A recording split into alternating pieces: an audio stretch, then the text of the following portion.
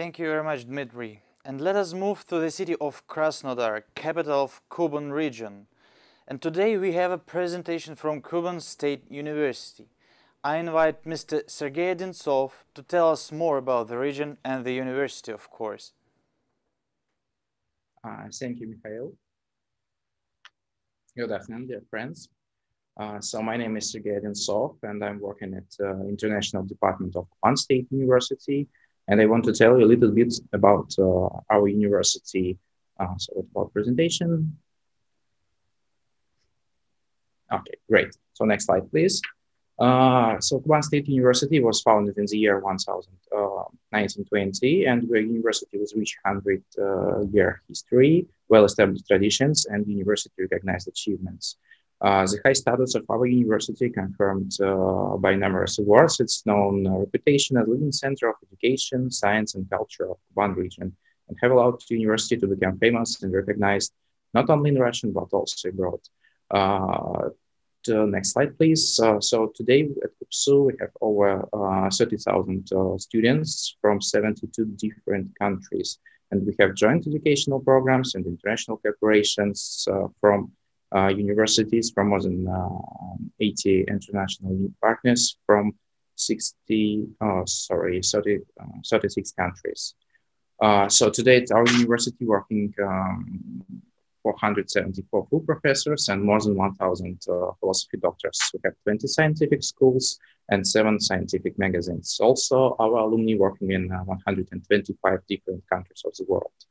So because we are a classical university, we have bachelor and master programs in many different fields of study. We have 15 faculties and 2 institutes like Faculty of Architecture and Design, Arts and Graphics, Biology, Chemistry and High Technologies, Computer Technologies and Applied Mathematics, Economics, History and Sociology, International Relations, Journalism, Law, Management and Psychology, Mathematics, Physics, Romance and Germanic Philology, Pedagogics, Psychology and Communicational Science, Russian Philology, of course, Geography, Geology, Tourism and Service, and Secondary Professional Education, Institute of Secondary Professional Education.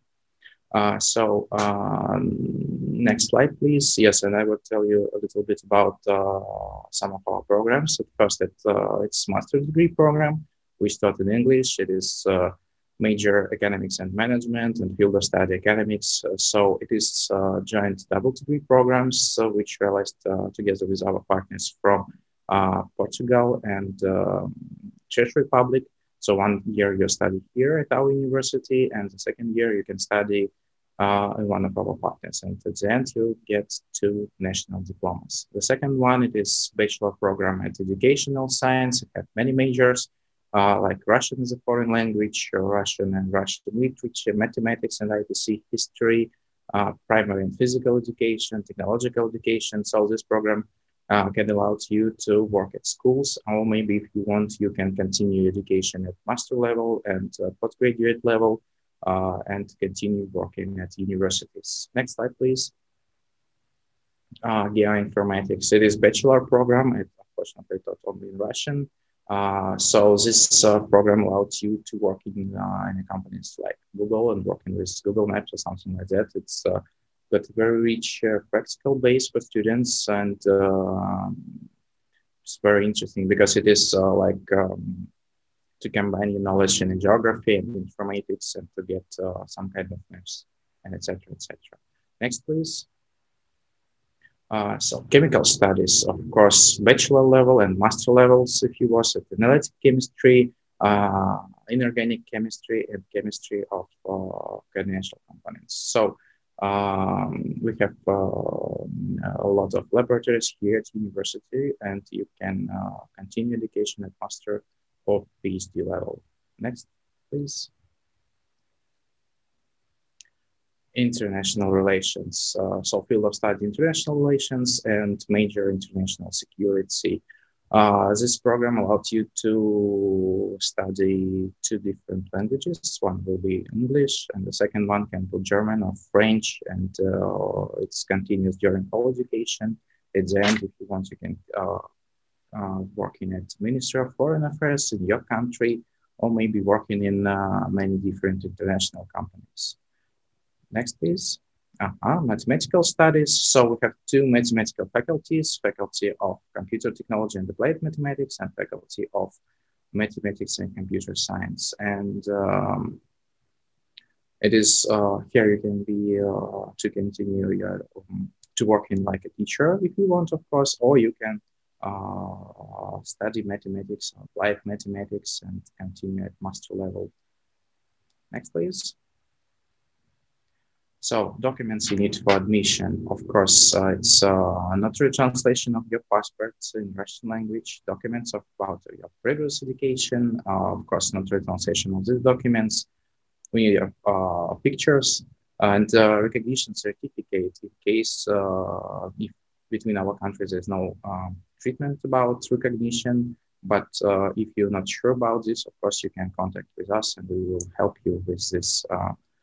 And you need to be sure that your documents must be legalized, of course, if necessary. So about these questions, you can contact our department and we can give you all necessary information. Next, please. Key dates. It is different dates for depending from the level which you want to study. At first, bachelor programs. This year we're starting from June 19 and we'll continue till the August 6. During this period, you need to apply your documents to our university. You can do it online, or if you are here in Krasnodar, of course, you need to go into our university and apply your documents. For master level, from June 19 till August the 5th. And for postgraduate programs who want to study at PhD level, so from June 21 to July 30. About entries, it is depending from the level too. So it's starting from August 7 and August 6 from master, and for PhD, it's from August the 1st till August 15th. And one necessary point, if you want to study the programs like architecture, design, or costume and textile fabrics, journalism, and pedagogical education with major visual art and computer graphics. So the applications date will be from June 19 till July 12th, and the entries will be from July 13 till July 25th. Because for this field of study, you need to pass some kind of special exams. Next slide is accommodation. So at our university, we have 4 comfortable dormitories located here at campus territory. Like you need about 5 or 6 minutes to going from dormitory till to our main campus, and it is very comfortable and get all necessary equipment. Also, it has gym, and near the university we have our swimming pool and very comfortable stadium. Next slide, please. So at Kuban State University we have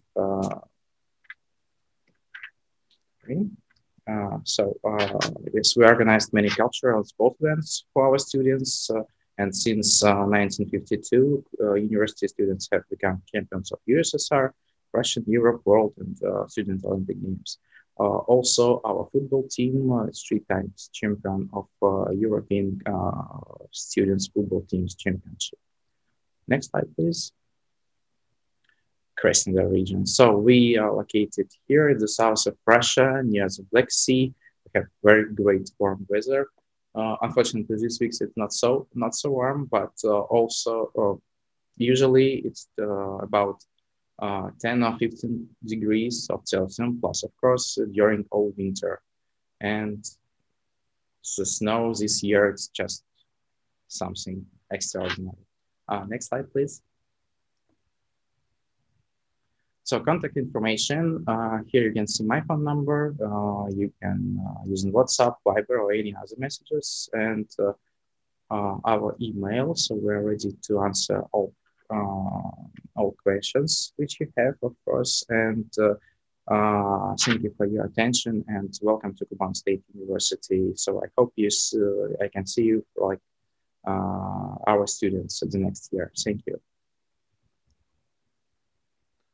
Okay, thank you very much, Sergei, for the presentation. I had a question about the climate, but you answered already, which is great. I mean, the climate is so warm and so friendly towards international students, so you definitely be able to attract a lot of them. So we have some questions from potential students. So first that we have is, will I be able to work as a teacher in a Russian school, or have an internship? I think, or your program, which is called Educational Sciences, trains teachers only for other countries. It's depending from the majors, of course. Most popular programs for international students, it is program like Russian as a foreign language. And in this case, many students can work in their national schools like teacher of Russian language. But if we speak about local schools, will you be able to organize some internships for international students, or it doesn't work like this?